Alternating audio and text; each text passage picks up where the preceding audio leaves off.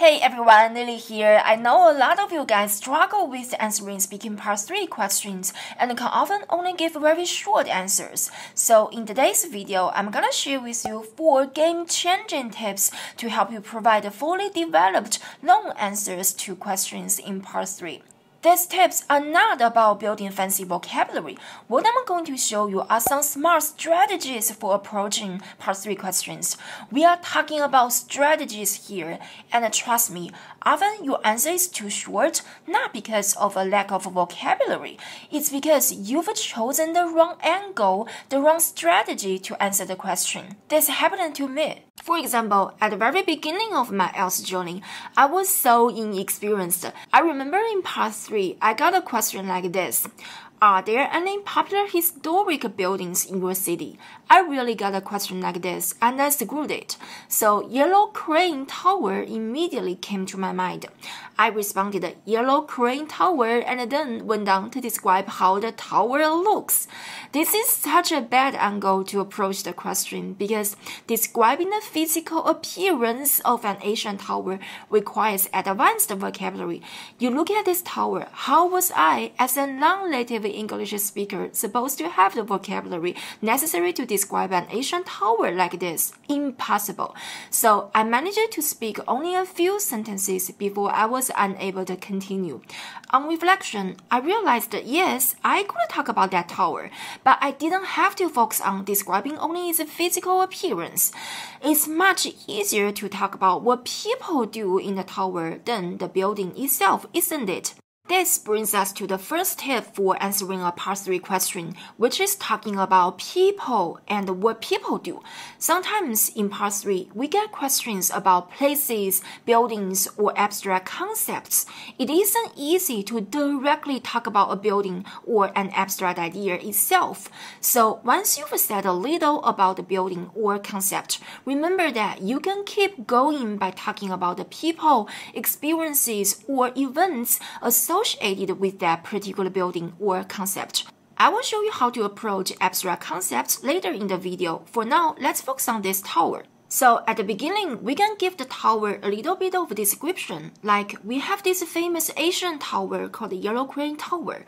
It's been around for ages, like thousands of years, although it's just 5 stories high. But hey, they didn't have skyscraper tag back then. Nothing fancy here. Everybody can give a short description of a building or a place like this. But of course, if we focus on describing only the tower itself, our answer won't last long.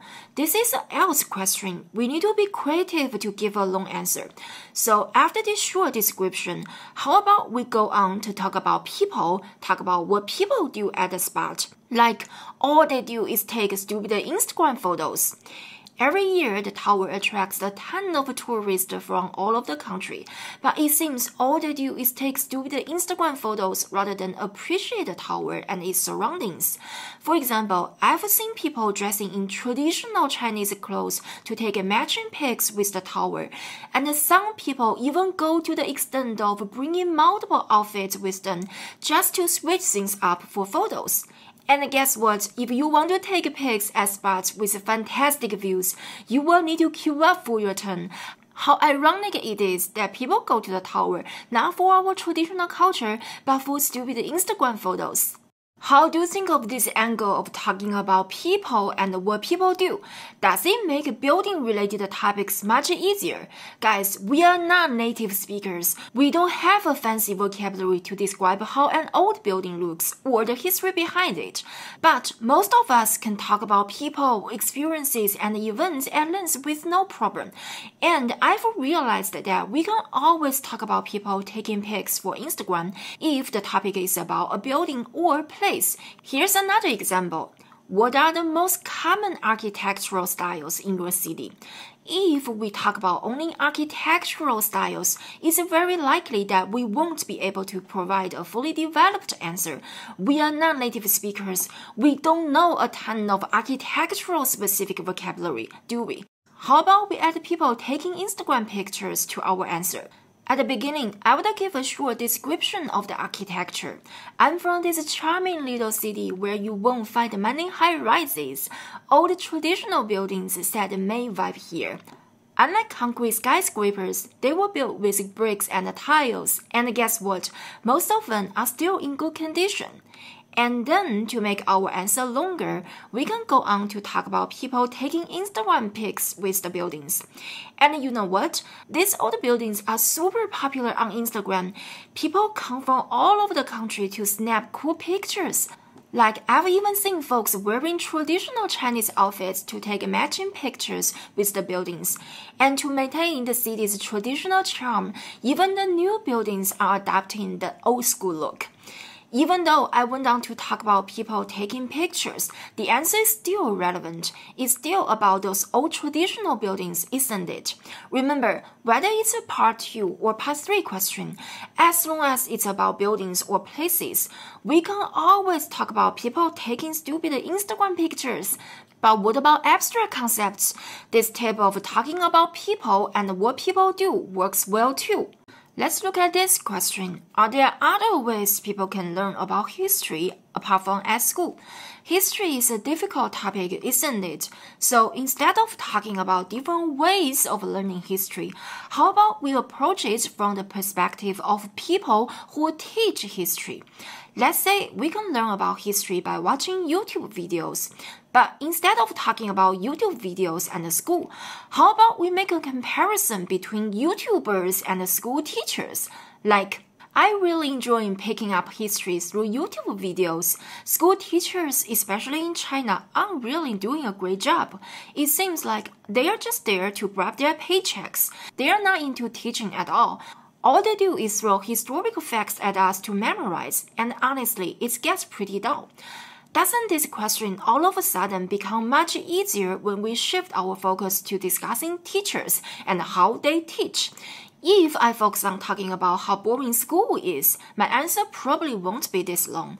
I can add details like paychecks, not into teaching, and throw facts at us to memorize, all because I chose to approach the question from the perspective of school teachers and not school.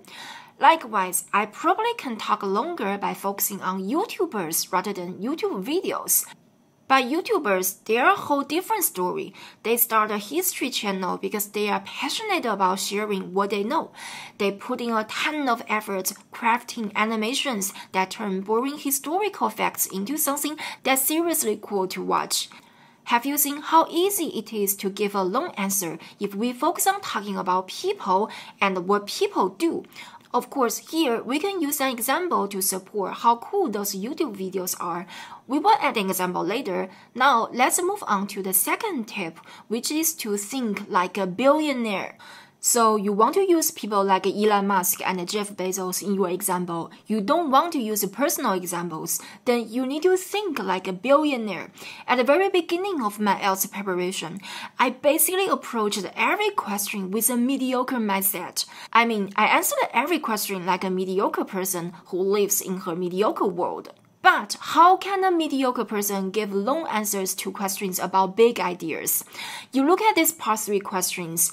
These are not shallow topics. They are hot social trends and issues even major news channel like a BBC report. The first one, do you think those who do repetitive work should be given more breaks? If you were the old me, I would answer the question with a yes and say something like relax, recover, and become more productive. Seriously, if you answer the question with a yes, what else can you say except relax?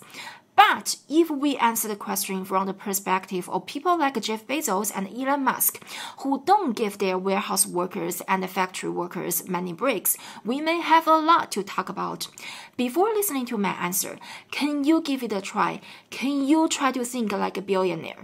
If you were Elon Musk, would you give your Tesla factory workers more breaks, and why? If you were Jeff Bezos, if you give your warehouse workers more breaks, and why? Does thinking like a billionaire already make things easier for you? We could answer the question from competition's point of view and say something like, those who perform repetitive tasks often play a big role in a company's production flow. If they are given too many breaks, the company may struggle to meet its productivity targets. A perfect example of this could be Amazon's warehouse workers. If they took frequent breaks, your Amazon packages probably wouldn't be able to arrive within 1 or 2 days. This could put the company at a disadvantage against competitors like Walmart, affecting the success of services like Amazon Prime. This is an excellent answer. If you feel an answer like this is difficult to come up with, don't forget the first tip of talking about people and what people do. Think about it. What will happen if those workers are given too many breaks? They may end up being lazy. Those who do jobs that involve repetitive tasks often struggle with motivation and staying on track. If they take too many breaks, their productivity may drop. When they get back to work, it may be hard for them to get fully focused again. And then I can still use Amazon workers as an example. That's probably why Amazon warehouse workers are monitored by machines and only given short breaks, even during long shifts. The problem is that during these breaks, it's uncertain how they will spend their time. They may end up playing phone games and find it tough to refocus on boring tasks like scanning and packing packages. The best thing about discussing people is that I can compare average workers to billionaires. This type of comparison can be applied to many questions. I will show you more examples later.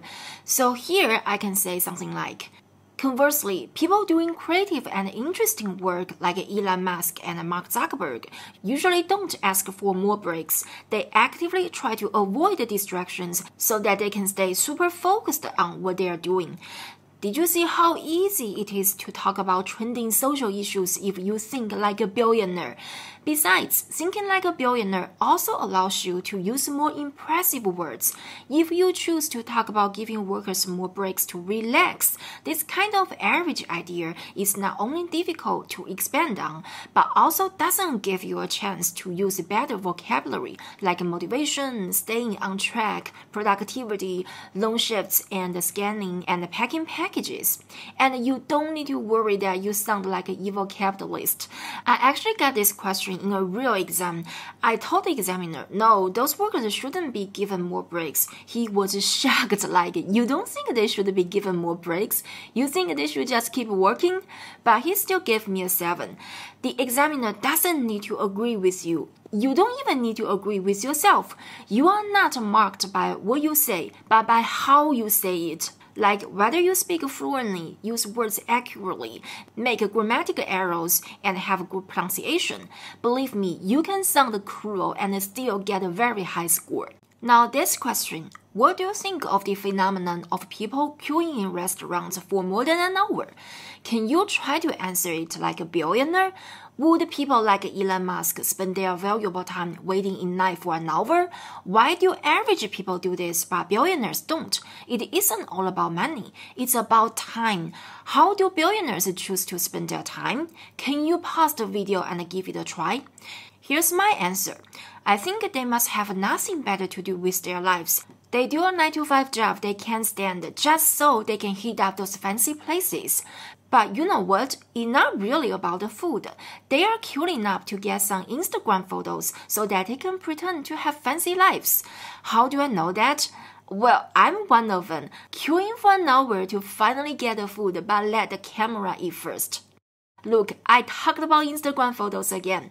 And just like the last question, we can make a comparison here. We can compare these average people to billionaires like Elon Musk. Would someone like Elon Musk ever waste time like that? Nope. He's busy creating exciting stuff that's actually adding value to the world. People are just different, I guess. Now, what about this question about cheap fashion? Why is cheap fashion so popular? Average people buy a ton of cheap clothes, of course, because they are cheap and stylish. But this idea isn't easy to expand on. Try to think like a billionaire. Why isn't fashion important to people like Mark Zuckerberg? Why does Zuckerberg wear the same gray t-shirt every single day? He does it to avoid decision fatigue so that he can devote his energy to more important things. Here's my answer. At first glance, fast fashion brands like Shein and Zara are so popular because their clothes find that sweet spot of being affordable and trendy. You can buy tons of stylish outfits and rock a fresh look every day of the week without burning a hole in your pocket. But if you dig a bit deeper, you will find the true reason behind this trend. We've got so many folks who don't really have better things to do with their lives. They are perfectly okay with spending hours scrolling through e-commerce sites, hitting that order button, and even going through the hassle of returning clothes that just don't fit. And the best part of thinking like a billionaire is that it's easy to include a billionaire as an example. You don't want to use personal examples. This is how you can use a celebrity as an example.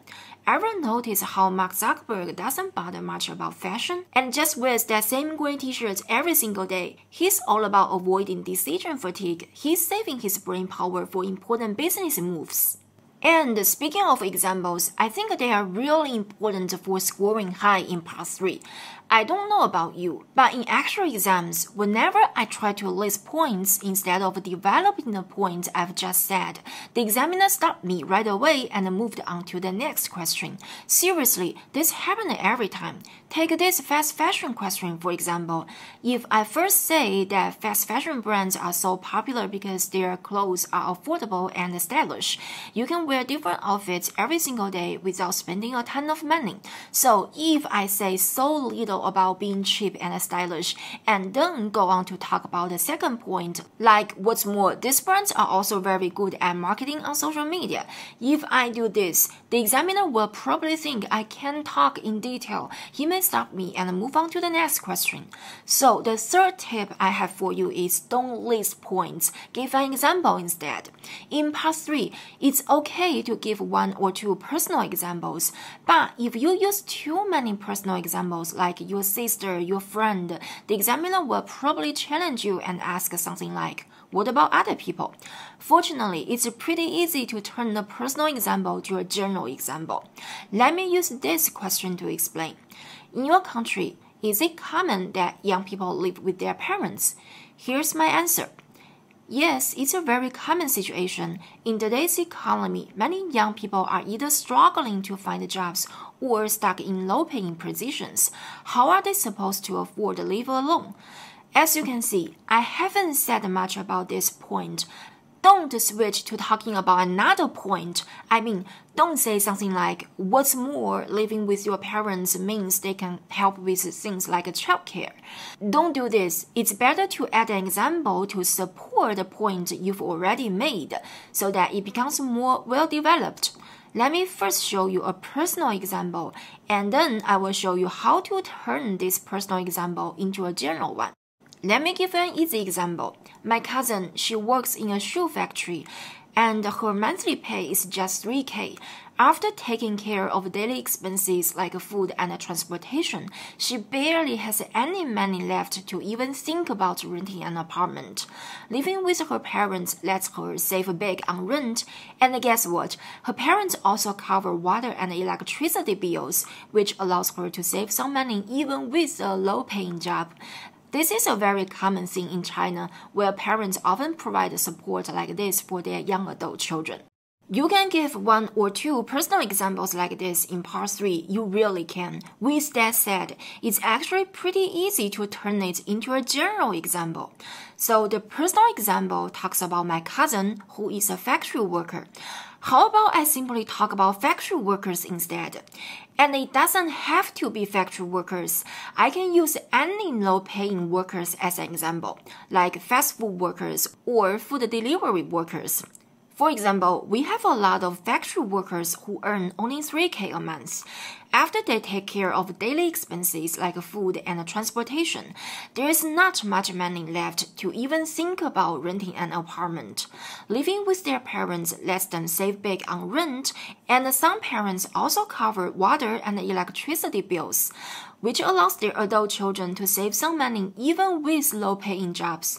Hopefully, when they saved enough, they can move out. This is a common thing in China, where parents provide support like this for their young adult children. See, just like that, we turn the personal example into a general one. All you need to do is change your cousin or your friend to something more general. Let me show you one more example. We already answered this question about historical buildings earlier in the video. Notice that in the example, instead of saying I saw a young lady dressing in traditional clothes, I opted for the more general term people to easily avoid providing a personal example. I've seen people dressing in traditional Chinese clothes to take matching pics with the tower, and some people even go to the extent of bringing multiple outfits with them just to switch things up for photos.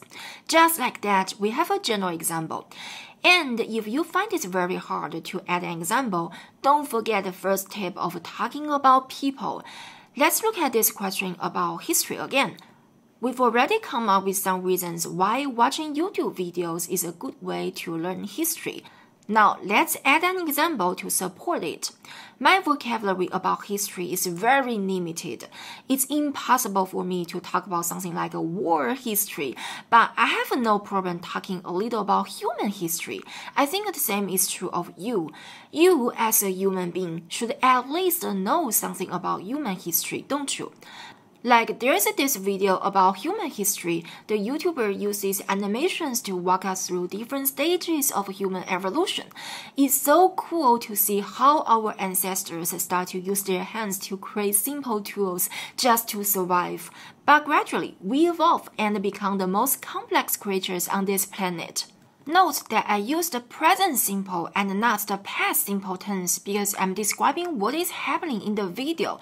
I'm not describing the past, I'm describing the video. That is why the present simple should be used. And remember, if you find a topic difficult to talk about, it's likely because you've approached it from the wrong angle. Let's say you are not familiar with human history, no problem. Just change your perspective. How about using business history as an example instead? For example, I came across this fascinating YouTube channel that specializes in editing Jeff Bezos' interviews. It's such a blast watching the founder himself, Jeff Bezos, talk about the remarkable history of Amazon and how he navigated the ups and downs of building the company. Imagine listening to a professor who has never started a business teaching Amazon's history. How boring would that be? Now, do you find it easier to add an example to your answer? You can use a personal example or a general one simply by generalizing your personal example. If you are having trouble coming up with an example, try approaching it from a different angle. Consider focusing on talking about people and see if it makes things easier for you. And here are some useful expressions you can use to introduce your example. Let me give you an example of this. Let me give you a perfect example. Or let me give you an easy example. Or a perfect example of this is Amazon versus Walmart. Now, the last tip, if the examiner hasn't stopped you, you can talk a little about the other side of the story. For example, for this question of do you think those who do repetitive work should be given more breaks, I've already discussed the disadvantages of taking more breaks. So after this, I can talk a little about the advantages. Like, with that said, if workers have a good self-discipline, some extra breaks can totally help them relax and recharge, allowing them to come back to work with a clear head. I guess employers just need to try things out and see what works best for their employees. Look how fully developed this answer is. And apart from with this said, you can also use that being said, having said that, or simply say, but hey, if workers have good self-discipline, some extra breaks can totally help them relax and recharge. Now, let me show you another example. So for this question about people queuing in restaurants, I've already explained that this happens because those people don't have better things to do with their lives, so they waste their time like this. If the examiner hasn't stopped me, I can go on and add a second point. Having said that, the whole thing about folks waiting in line for hours may also be because the food is seriously awesome. They may see a lot of rave reviews online and just decide, hey, let's give it a shot. You may remember that earlier in the video, I mentioned that it's better not to list points, but this is different from listing points. Listing points means that you list several points without expanding on any of them. But here, I've already fully developed the first point. In this case, it's okay to add another point if the examiner hasn't said stop. Finally, I want to add an extra tip, which is to actively listen to the news. Part 3 of the speaking test usually requires you to discuss abstract or complex topics in great detail. Often, it's not that you don't know how to express yourself, it's more about having nothing to say. After all, you don't need to use fancy words to discuss big ideas. Actively listening to the news can help you stay well informed about the big events that move the world today. This helps you get ideas for not only speaking topics, but also writing topics. I recommend the WSJ What's News and the Tech News Briefing. I mainly listen to them on Spotify. You can also watch them on YouTube. Their videos come with subtitles, making it easier to follow along. Alright, here are all 4 tips we've covered in this video. Let's recap. For questions that ask you to discuss buildings or places, apart from describing the buildings or places themselves, also try talking about what people do in those places. If you limit yourself to only describing the buildings, it can be challenging to give a well-developed long answer. Secondly, for abstract or complex topics, try to think like a billionaire. Ask yourself, how would people like Jeff Bezos answer the question? After all, how could a mediocre mind discuss complex topics in great detail? Finally, avoid listing points. Instead, provide an example or discuss the other side of the story. You can offer a personal example or a generalized one. If you're having trouble coming up with example, consider focusing on discussing people. It might make things easier for you. That's it for this video. I also have a video about speaking part 2 strategies. I encourage you to go ahead and check it out. Thank you guys so much for watching. I will see you in the next video.